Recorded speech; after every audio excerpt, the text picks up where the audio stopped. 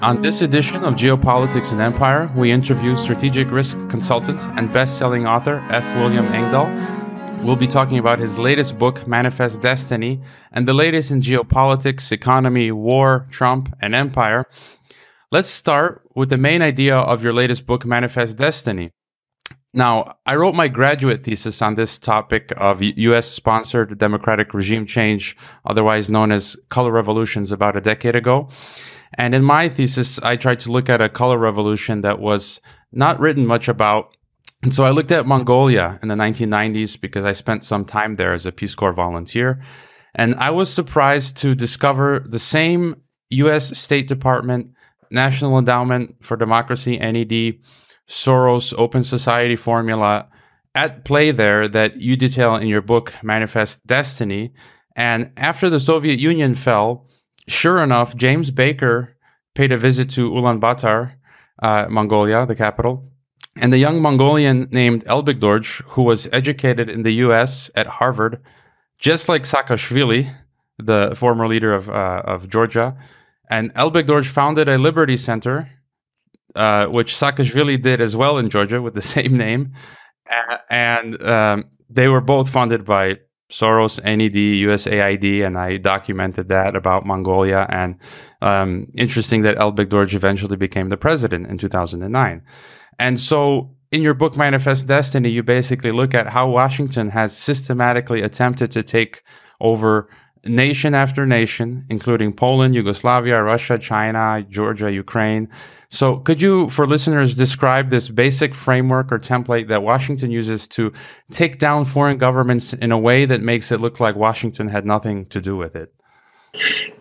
What happened in the 1980s, there was a whole series of congressional investigations, exposés, whistleblowers, etc., about the illegal activities of the CIA, assassinations of people like Pinochet in Chile, the coup d'etat against Mossadegh in Iran, in Guatemala, Albanese, and so forth. And so as damage control, Reagan's head of CIA, Bill Casey, proposed a privatization of this regime change machine.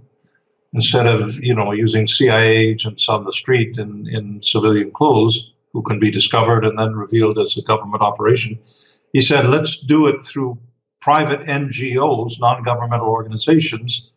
And then if they're caught, in some attempt in some country, we can always say, oh, that's private. We can't control what private foundations do. They want human rights, liberty, democracy. That's, you allow them to work in your country. So, we have no, etc. And that was actually, at the beginning, a brilliant and very effective way to get rid of regimes that Washington didn't like. And this was rolled out in one of the earliest experiments in Poland with the help of the Pope, John Paul II, who had a secret meeting with President Reagan and worked out an agreement where the Pope would be informed of the CIA's activities in Poland with Solidarność, the trade union movement, and then would appear in Poland in the streets and give support to the fight for liberty and freedom. And that, of course, ultimately led to the toppling of the communist government.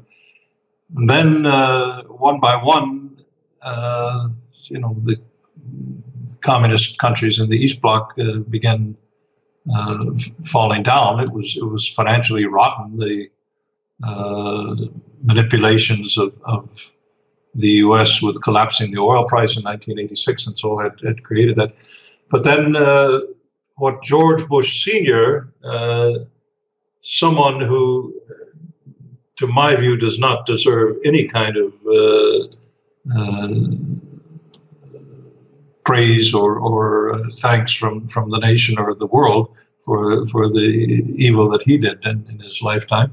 But George Bush Sr. worked with a group of old cronies from the CIA old boys, and they locked in with a very senior level of KGB operatives, KGB officers, senior officers, head of international organization, and really top level guys. And they pulled off this coup known as Boris Yeltsin. Boris Yeltsin was an asset of the CIA, of the Bush crowd. And what they did was to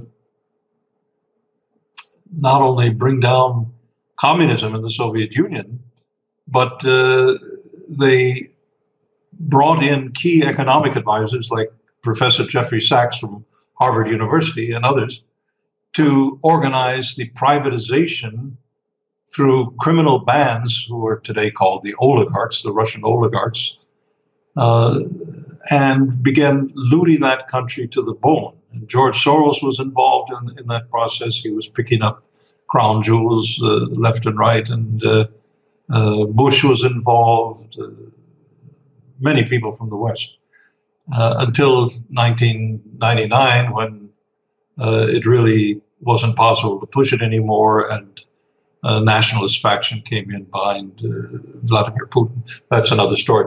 So the book traces, why do I call it Manifest Destiny? Well, in the 19th century America, as you well know, that was an ideology of empire. We have a destiny from God to essentially dominate the world.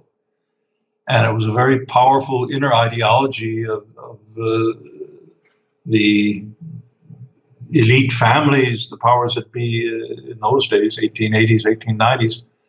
And that justified not only the Spanish-American War and the acquisition of the first colony, the Philippines, but also pushing all the way toward China and the Pacific and through Latin and South America and beyond. So the idea of manifest destiny, and the book is really about how this machinery of fake democracy has been created. Fake human rights, NGOs like Open Society Foundation, the National Endowment for Democracy, which is a US government-financed, CIA-controlled NGO, but it masquerades as a private, freedom-loving enterprise. It's anything but that.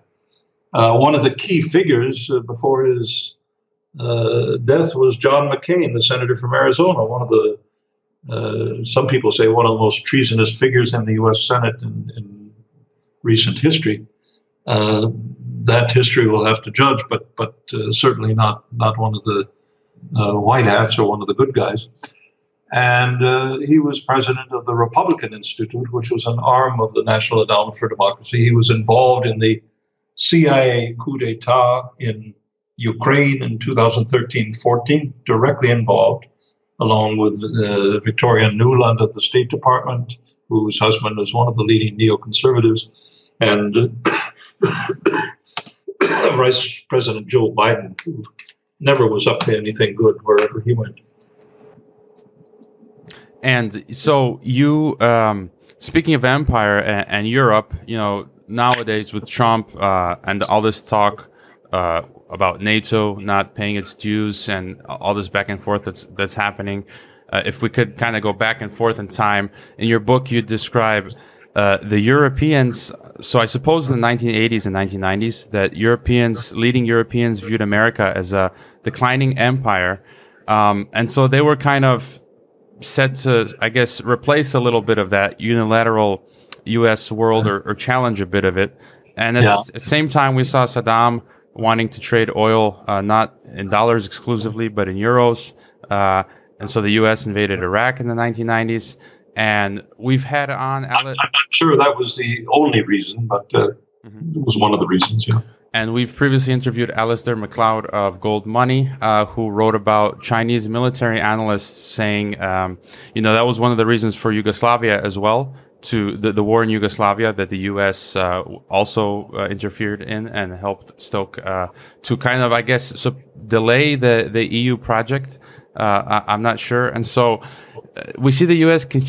seemingly trying to go against the EU, whether it's Brexit or forcing the EU to stop buying cheap Russian energy and instead to purchase expensive U.S. gas, as well as the sanctions not allowing the EU to do business with Iran. So could you talk about that section in your book?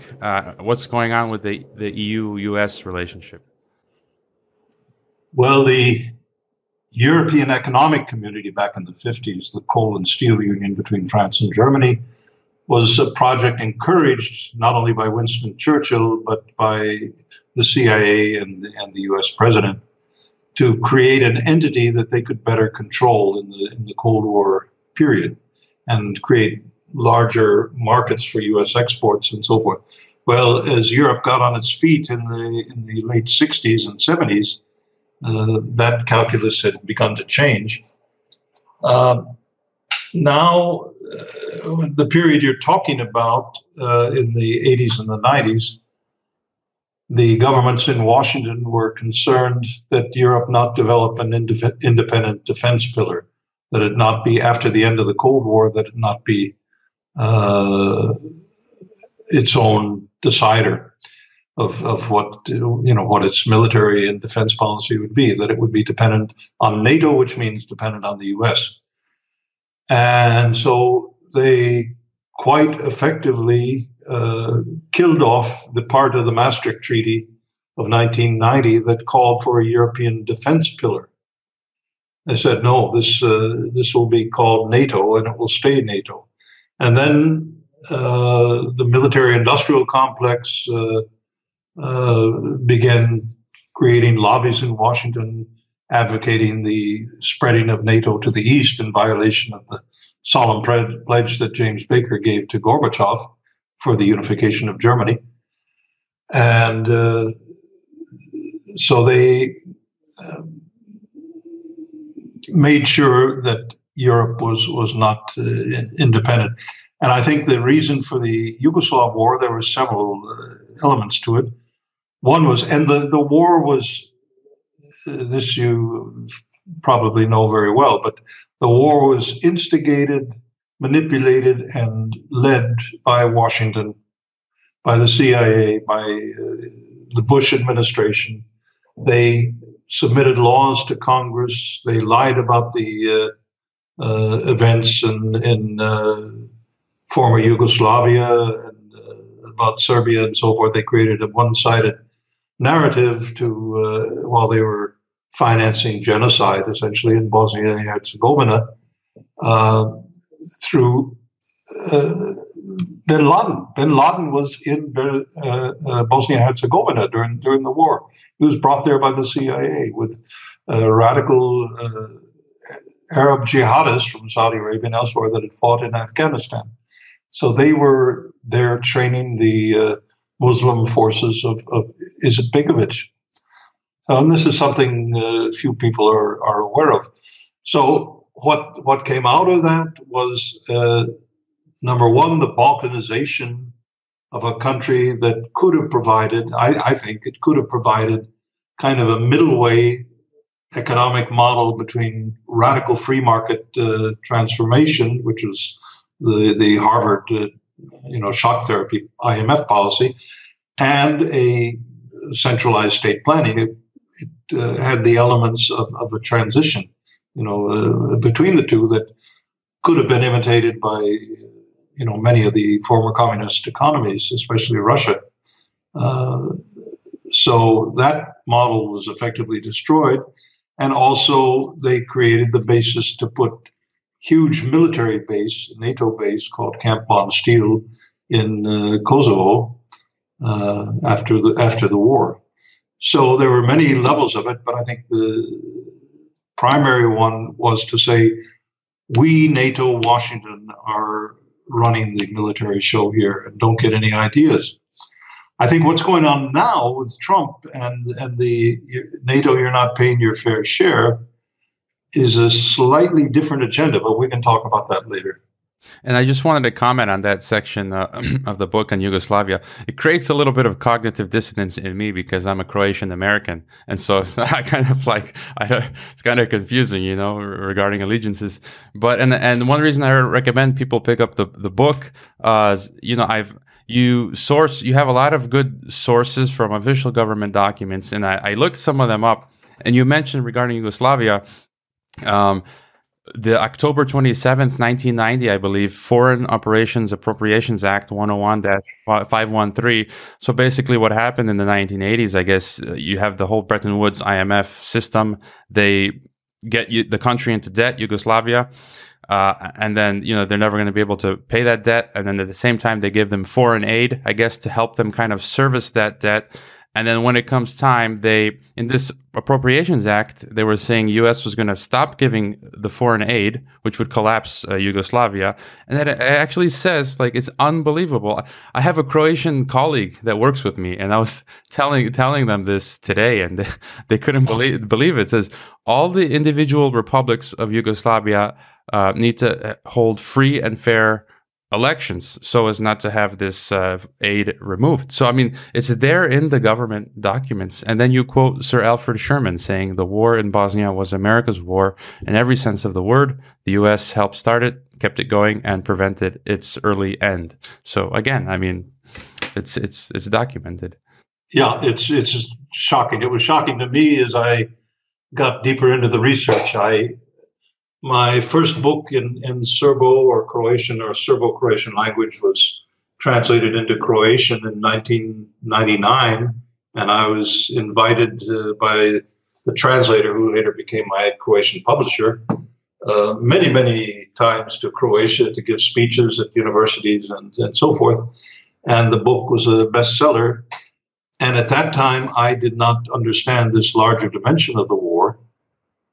When I did, and when I wrote that with the documentation you're talking about,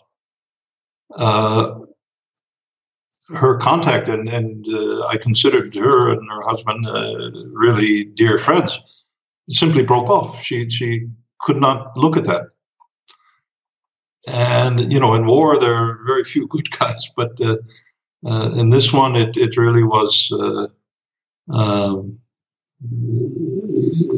it was horrible. They forced everybody to begin making war against every other part of Yugoslavia. Slovenia was on the edge, and they somehow avoided the worst of it. But Croatia, Serbia, the Bosniaks, the Muslim ethnic people in Bosnia and Herzegovina, and it's just tragedy beyond belief. Mm-hmm. And going back then to the color revolutions, I mean, I don't think we have to go too much into detail. You've given interviews on this recently, so people can go listen to those to get into more detail. They can read your book. But the gist of it is, from 2000 with Serbia, 2003 Georgia, 2004 Ukraine, and on, and Kyrgyzstan. So the U.S. State Department, the NED, the USAID, Soros Open Society, all these foundations come in and start funding and training youth and overthrow these countries. And so if we can kind of then bring it up to today, and what's happening now is interesting in France. And I read an article, I think it was the National Review, I'm not sure, called The Tax Revolt in France, and this yellow vest movement. And they're saying that it's the first color revolution, yellow, not sponsored by the U.S. State Department, NED, USAID, or Soros. And we know that Macron is an agent of the elite. He worked literally for Rothschild, and he's an EU yes man, and he tried to implement this austerity global warming tax. So do you think the yellow vests are an organic movement, or is this the U.S. again taking a shot at the EU? I'm convinced that the yellow vest movement is organic and real. And this is what has Macron and his backers, the bankers in Paris and Brussels, freaked out. And at first they didn't, they thought it would go away, and he tried to ignore it. He didn't make any public statements. And then people came in from the countryside. I live in Germany, and as you know, and go often to 2 or 3 hours drive to France. And you see that the standard of living has deteriorated steadily over the past years, the past couple of decades. And, people kind of live a gray life. And it used to be that to go to France, it was joie de vivre, and people were happy and enjoyed good food and wonderful wine and fellowship and friendship, and that you don't see. It's people are struggling to to pay the rent, or to if they own a house, to simply feed their family, and the taxes go up and the benefits go down, and it's just horrendous. So, and then comes Macron with this very strange manipulated election. I have a gut feeling that Marine Le Pen, the conservative, I don't call her right-wing, left-wing, but the conservative candidate actually probably won the election, but they manipulated the thing so that Macron becomes a surprise winner. Before the runoff, it was within 2% of each other. Macron was simply given the media backup from the elite. They own the media, the defense, Dassault, and the defense industry, and so forth. And they got their boy in there. They got their man, whatever you want to call him, as president. And then he began, just rolling back workers' rights, trade union rights in a country that has a strong tradition of fighting for those rights. So I think what's going on is the beginning of what's going to expand across the European Union. How it will expand, I don't know. But already Macron is scared enough that he's agreed to postpone the gasoline tax for 6 months, I think. And it's not about gasoline tax. It took on an organic dimension. People said, we're sick of the 1% destroying the 99% of the population. We're sick of these policies. We want France back again. We don't want France to be, a suburb of Africa. We want France to be France with its own history, culture, pride, and tradition, and its own economy, instead of this globalization nonsense. So I think that's kind of what's going on here. And you see what I've seen videos of this. What Macron has ordered is that the French intelligence insert provocateurs, police, who you can see in films. They go behind their van and start changing into civilian uniform, put on a yellow vest, and then start throwing rocks, to incite violence and so forth. And then the yellow vests discover this, and they say, "Police, police! Look at that police agent!" and they run away. So, to see this, and of course, what the mainstream media films are scenes of violence, and you think, "Oh, these are nothing but hooligans," and like in Antifa in the U.S., terrorists and so forth. They're not, But this is genuine, and it's got the powers that be freaked out, I think. And there's a plan. It goes back to the 1920s from certain circles in Europe. Coudenhove-Kalergi was one of the architects of this, to destroy the borders of the nation state. Brzezinski, in his book Technocratic Era Between Two Ages, I think it was called, in the 1960s, wrote that the nation state is essentially finished, and that actually it's a quote I like to cite, if you allow me. In 1969, he wrote very prophetically, because he was very close to David Rockefeller, who was one of the architects of this process, said the nation state, I quote, as a fundamental unit of man's organized life, has ceased to be the principal creative force. International banks and multinational corporations are acting, planning in terms that are far in advance, it's certainly true, of the political concepts of the nation state. Well, think Google, think Facebook, think Apple and Amazon and so forth. And these are the corporate entities and the big global banks like Citigroup, like J.P. Morgan Chase, Goldman Sachs, and so forth, that are they have been deregulated and allowed to create such a massive size that they simply tell governments what to do. Private banks should be regulated by governments, not the other way around. So this migration thing, I'm convinced, is part of a longer-term project to simply, as George Soros with his initiative on migration, International Migration Initiative, NGO, they talk about migration is the new normal. And, talk about millions per year coming into the EU, and they talk about the U.S. migration channel from Latin America into the U.S. unlimited. And, if you think about it, the economic policy, which is a globalized policy of these corporations, created the poverty and created the wars in the Middle East, the so-called Arab Spring, created the wars in Africa. They financed them, they gave guns to both sides and so forth in order that they can come in and loot the raw materials. And then through those wars, like the war in Syria, you create refugee flows. People are desperate to get out. And in those refugee flows, you can also create embedded terrorists like ISIS or Al-Qaeda and so forth, bring those into Europe and,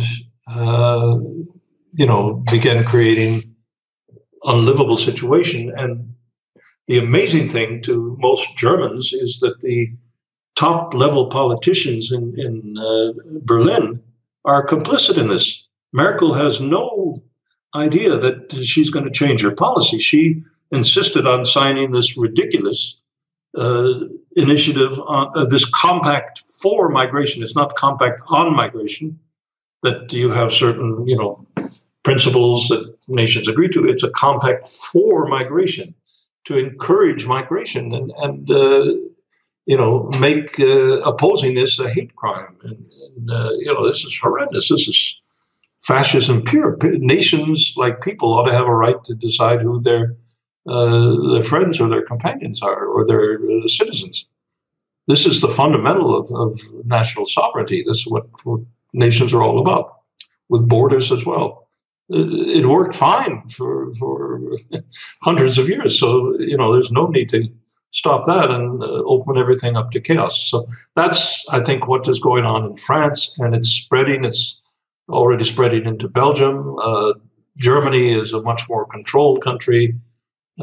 So you don't have the same kind of manifestation, although you've had various groups, and then you've had some, I think, fake groups like Pegida created to give genuine protesters a bad name in Germany. But most Germans are fed up with this policy of Merkel.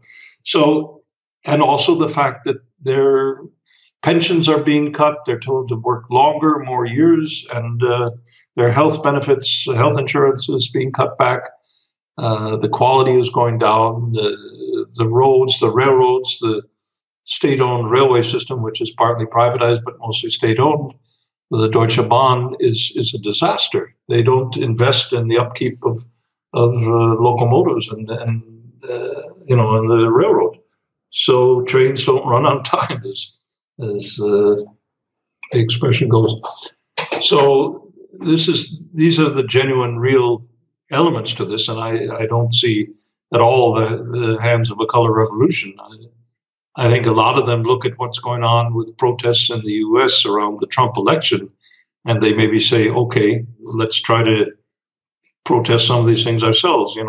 Let's say enough with this migration. We need to have a wall in Europe of some sort. And this is not fascism. This is normally how it used to work. You would come into the United States through a point of entry and declare your citizenship, show your papers, and say why you're applying for asylum or whatever it is, or a work visa, if you have skills and so. And that would be an orderly process, but this is out of control. And I make a joke about this UN Migration Pact because basically the UN and these folks want to force all countries to be subject to this, and where they make illegal immigration legal. And I'm on my third passport. I have 3 citizenships, 3 passports. So what have I been doing collecting passports all this time when essentially you won't need a passport because now anyone can go anywhere? Yeah. Yeah, but that's not how it's going to work. And just final question on the color revolution aspect. Last week we interviewed Dmitry Orlov about his book Technosphere, and he briefly wrote about color revolutions, and he used the term political technology. And it's been a good 20 to 30 year run by the U.S. In their use of this political technology, if you will. Do you think color revolutions still work? Are they still effective? Less and less. Russia has outlawed the NGOs as undesirable NGOs, which I think is a very good idea. China has cracked down. They're cracking down on everything. The churches, religion, Uyghurs, and so forth. But China has cracked down on them. Many countries have realized that these NGOs are up to no good. If they haven't, they're just plain ignorant or corrupt, I think, today, because there's so many examples so I think it's running out of effectiveness. And I think the other thing, and this is harder to judge, of course, there are networks that have been embedded in the permanent bureaucracy in Washington through the time. If you look back, I think this destruction of the American democratic institutions or political institutions began significantly around after the assassination by the CIA and others of JFK in 1963. And then, of course, you had the scaling up of the Vietnam War under Johnson, who did whatever the military-industrial complex and the CIA told him to do, basically.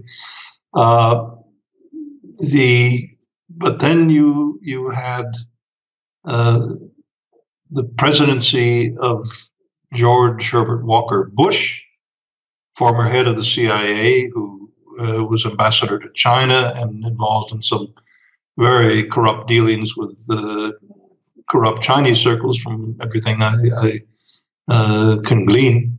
And then George Bush lasted for one term because he was not very well loved. He wasn't a lovable type, contrary to his funeral orations. Then you had Bill Clinton, who before he was president was identified as visiting Kennebunkport, Maine, the Bush family compound, something like 17 times before the 1992 election.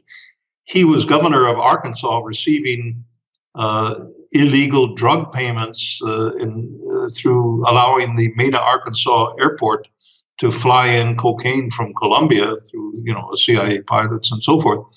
And they would bring stacks of $100 bills into the governor's office and put them on the desk. So, this is Bill Clinton.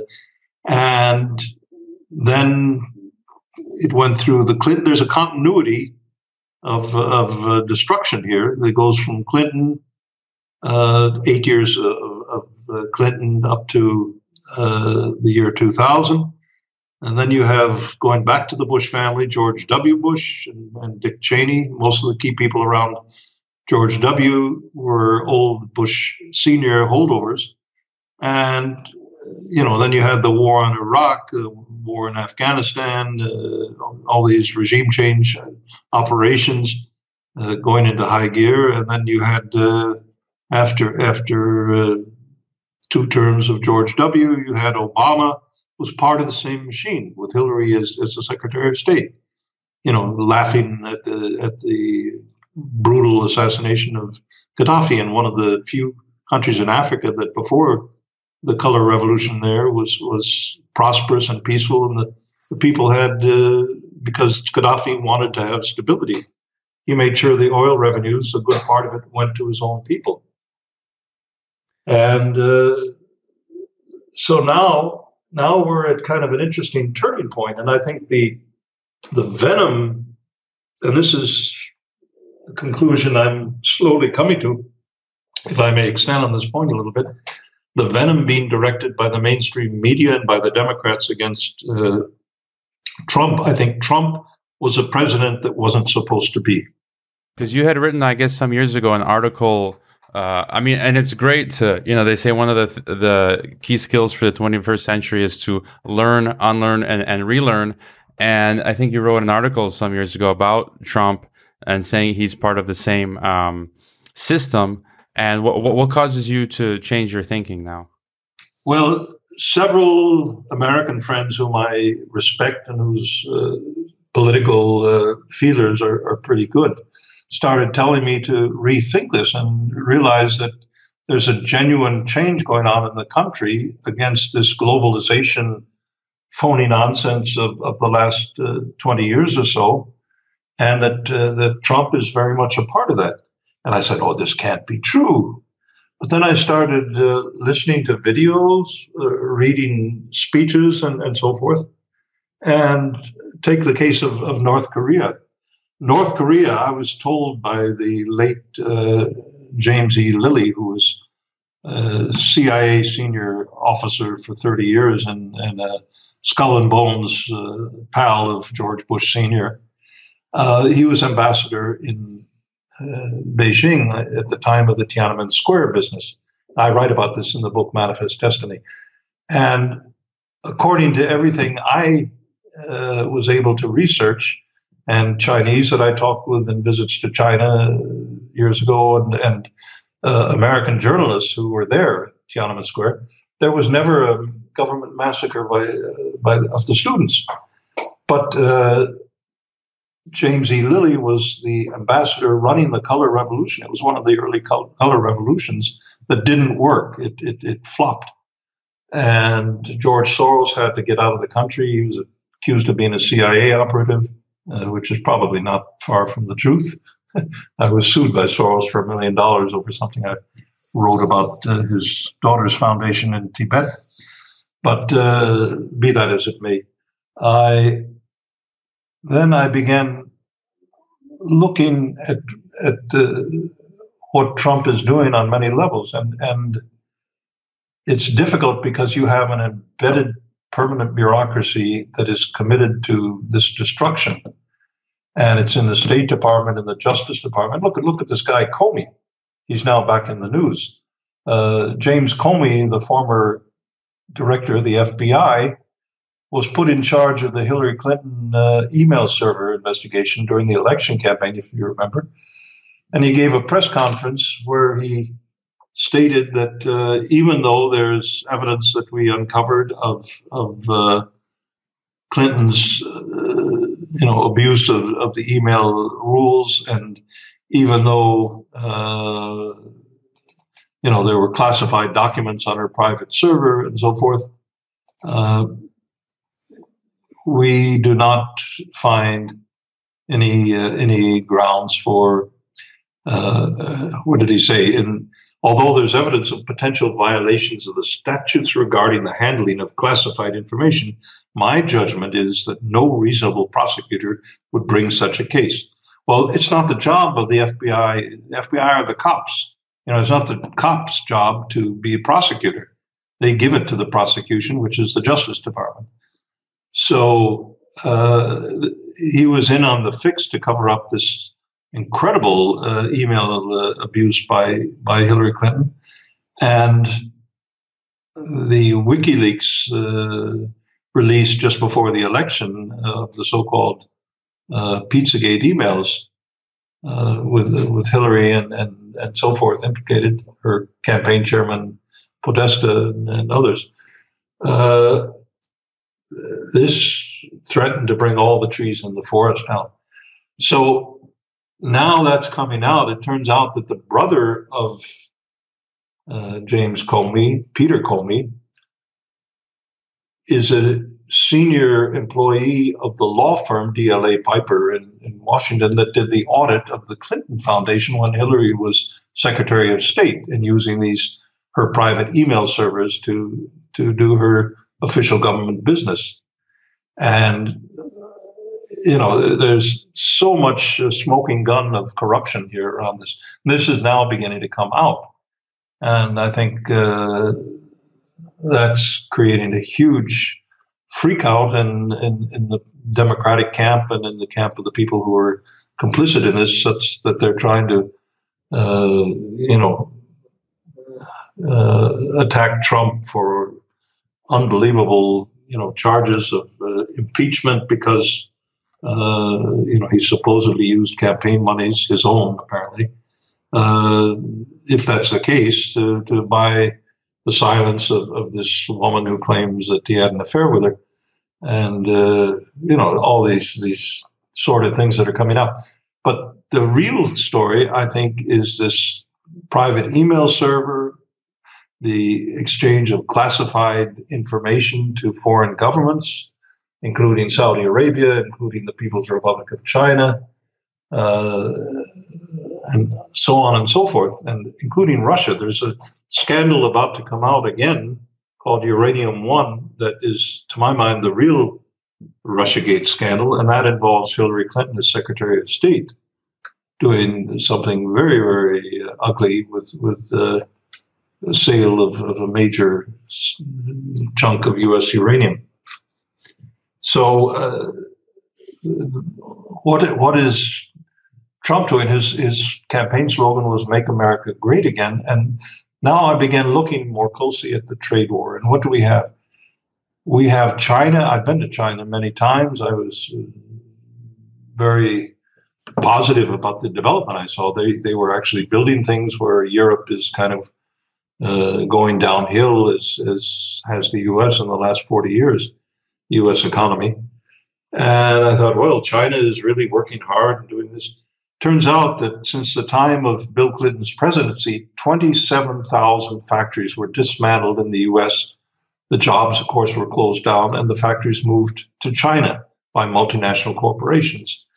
And Clinton facilitated that transfer. So, indeed, American jobs were ruined, and the competitive advantage that China had was helped by friends from the outside, and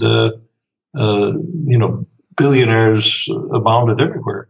So I'm now beginning to relook at what Trump is doing with the trade war on China is a very calculated move. It began to become clear, and that is against something called Made in China 2025. It's a 10-point strategy that China will become not a leading competitor or player, but the world leader in 10 areas of technology by 2040. 2025, it will achieve an irreversible, forward momentum. And that includes such things as 5G telephony communications, something that's highly controversial and highly dangerous in my view. But for the Internet of Things, we'll look more closely at what the Internet of Things is about. It's about this electronic surveillance of all citizens everywhere. It's I don't need a computer program to tell me when I open my refrigerator, oh, your egg supply is getting low, you should mark it down on your shopping list to buy new eggs. Or you were at this restaurant yesterday, do you want to give a rating? Do you want to go again, et cetera, et cetera. Everything we do and everything we buy is going to be, in some data bank somewhere controlled by private corporations. And that's exactly, I think, what Brzezinski was foreshadowing back in 1969 in that quote. So the areas, biotechnology, the Chinese just bioengineered the first genetically edited humans, supposedly immune from HIV virus by cutting the DNA thread at a certain place and injecting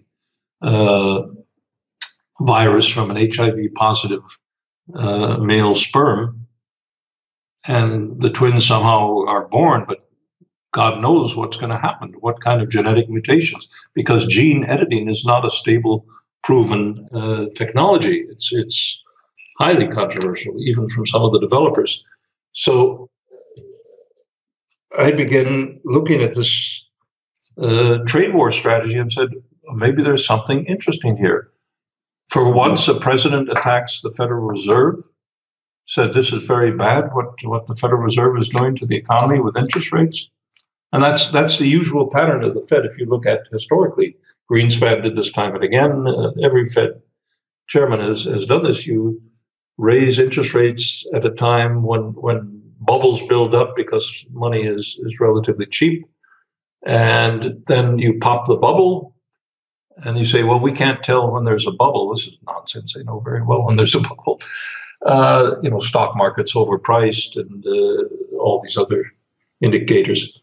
So a president of the United States coming out attacking openly the Federal Reserve is unheard of.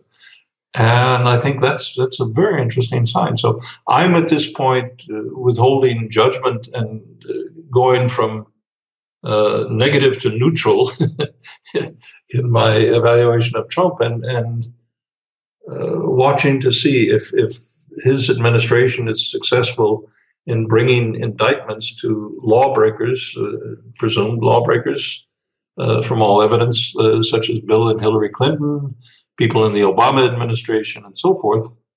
Then I think we're looking at something genuine about draining the swamp.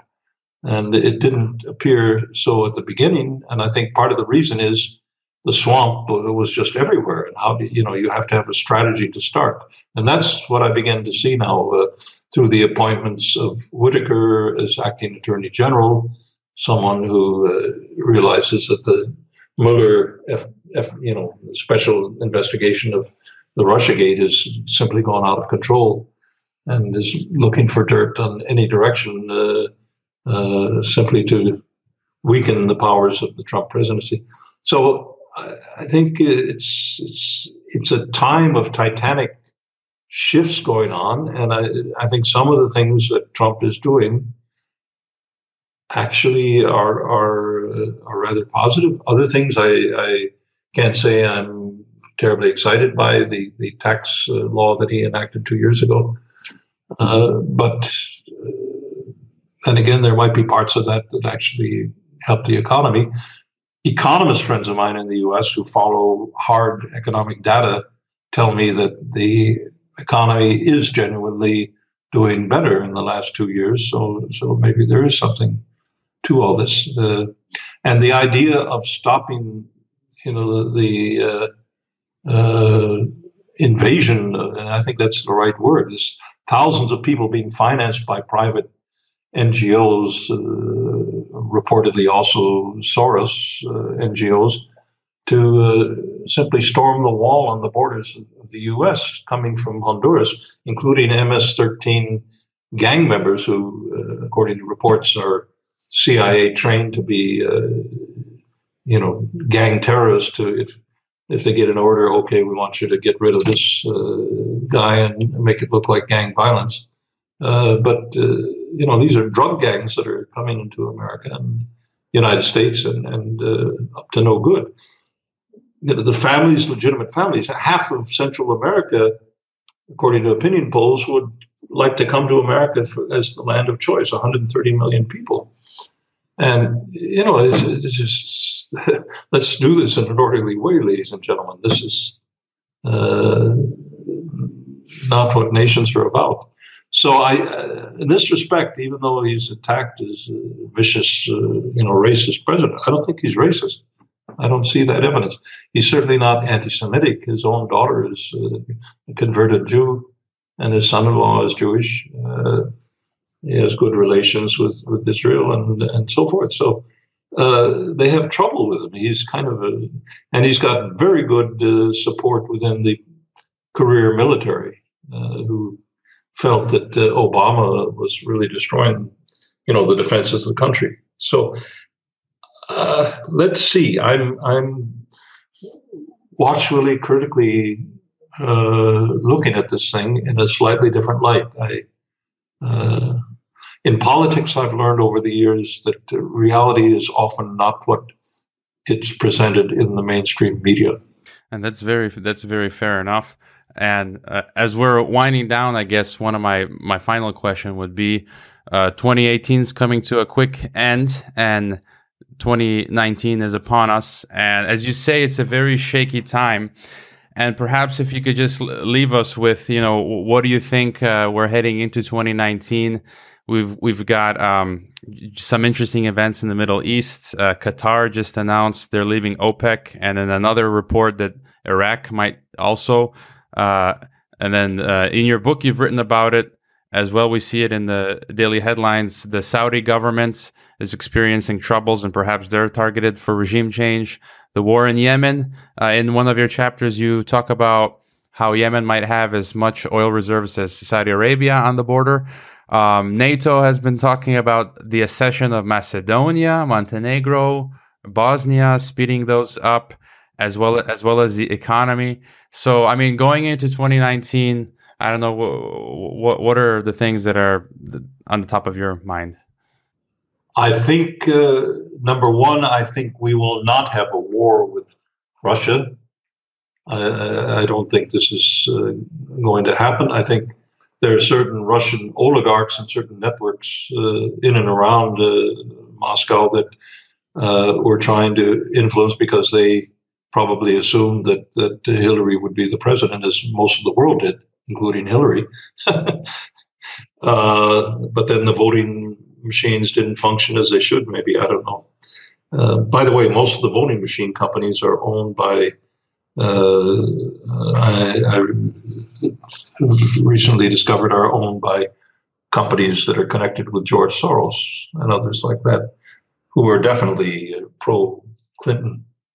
So I think we will not have war. I think there will be a huge upheaval in the political establishment in the US, huge upheaval. If it comes to arrests of prominent people like Hillary Clinton and Bill Clinton and people around the Obama administration,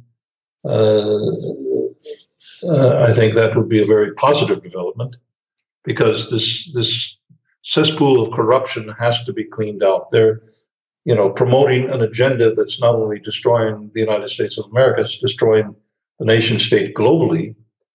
And if that is losing steam and beginning to lose popularity, if people are realizing that this manipulation is going to kill them, literally kill their livelihood and their ability to live a peaceful, decent life, then this game might begin to change. In terms of the Middle East, I think what's going on in Saudi Arabia is, the more I looked at this Khashoggi affair, the more I began to doubt the official narrative. The official narrative was governed by Erdogan, the president of Turkey. The whole Khashoggi business smells of some kind of setup, not only of Khashoggi, but maybe of Trump and the Saudi prince, the Saudi royal house. And that might be because what Trump's son-in-law, Jared Kushner, did is go to Saudi Arabia and reportedly brief the prince, MBS Salman, on who in the royal family is plotting a coup to get rid of Salman and prevent him from becoming the next king. And suddenly, you remember about a year ago, there were these mass arrests of billionaires, including Al-Walid and several princes, billionaire princes. And they were essentially stripped of their fortunes. Well, if you look at Al-Walid, he's a major donor to projects of the Clinton Foundation, to Citigroup, one of the dirtiest banks in the world, Citi Corporation, and so money laundering and so. And these Saudi slush fund monies were a major factor in political corruption by the cabal around the Clintons, the Obamas, and so forth, and the Bush family over the last 30, 40 years. So if that is the background to this relation between Trump and MBS, then it would make sense. And the CIA seems to be really acting not in the interests the good of the United States, and probably never has. I know Kennedy wanted to just in his second presidency term, he wanted to dismantle the CIA as an institution because it was run by certain old families and it was like a private intelligence operation to extend their power. And Dulles, Bush, Skull and Bones, and so forth. So the CIA seems to be playing a very dirty game against Trump in this particular case. And probably they rely on a lot of slush fund money for black operations coming from Saudi Arabia, or did rely. So if that's being cut off, if the black money from China that used to go to Hillary Clinton or Dianne Feinstein in the Senate, or Bill Clinton when he was president, if that's being cut off, then we could see in 2019 a major upheaval in some of the negative things going on inside the United States. And if that begins to happen, that will begin to have shockwave effect on those same kinds of networks in the European Union, in France, in Germany. Merkel was very, very closely tied with the Obama people and so forth. And when Trump came in, she just absolutely went berserk. So we're in as the proverb is, we live in very interesting times. And I think 2019 is going to become a decisive year, either where mankind as human beings begins to say, okay, we're losing our fundamental values. Let's stop this geoengineering, weather modification experiments with climate on the planet. Let's stop all this GMO poison that we give our children and call it food, the agribusiness destruction of healthy food production in the world, the globalization of agriculture. And let's bring the central banks under political control. The Constitution, it was a coup d'etat in 1913 when the Federal Reserve was created as a private central bank. So I think all of these things potentially could be on the agenda in 2019. If they are, I think the world will breathe a great sigh of relief. Few people, unfortunately, have a glimpse as to what's been done over the past 30, 40 years, but it's beginning to change, and that gives me optimism. Well, it's going to be interesting, and it's always a pleasure talking with you, William. I would recommend listeners go out and get every single one of your books, from Century of War to Manifest Destiny. I know I have multiple copies of each. And finally, how can people best follow you, your work, support you? If you go to my website, which is William Engdahl, spelled my name without anything in between, Engdahl, williamengdahl.com, very simple. Go to my website, and there a window will pop up offering a free subscription to my monthly newsletter, Geopolitical newsletter. And then you go on to the website itself and you find links to most of my articles over the past 5 or 6 or more years. And there you can access for free. So if people go there, they will find YouTube interviews like this, and as I say, the articles, and also links to my books. So that's the best way to follow. And they can leave a donation as well. So thank you. Yes, please. Thank you.